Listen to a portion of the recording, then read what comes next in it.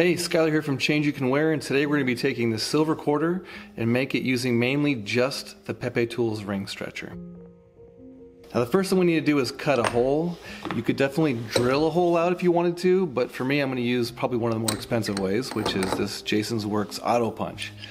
It's the best tool out there. It auto centers the coin as you put it in. It has all these different dies that have different sizes and whatnot. For here we're going to be using a 1/2 inch punch, and that's what I use for all my quarters.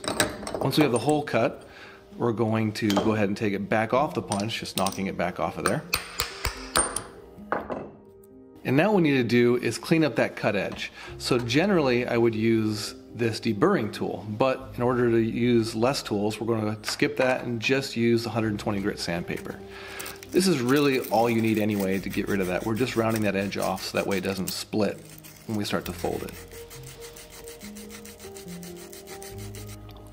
And the next step would generally be annealing it to soften the metal.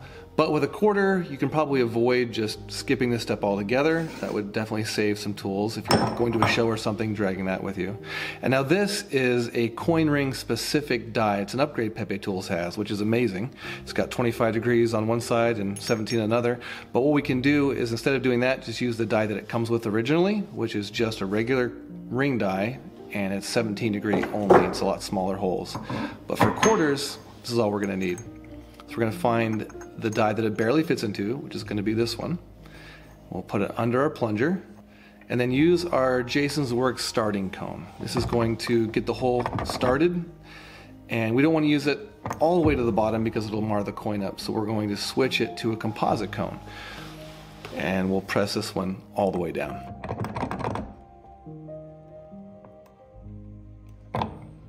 Alright, now that we have our cone shape achieved, we're going to go and take some 120 grit sandpaper again and just clean up that cut edge again. And this step is designed to avoid this thing splitting when we go to stretch it here next.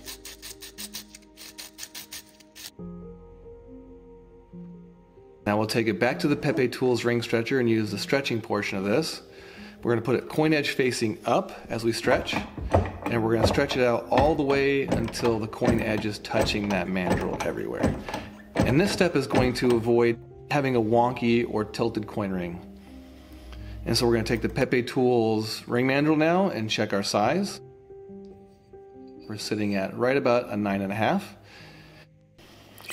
And now we're going to go back to the dies on the bottom and shrink this thing down about a 1/2 size below our target size. That's going to get rid of that cone shape.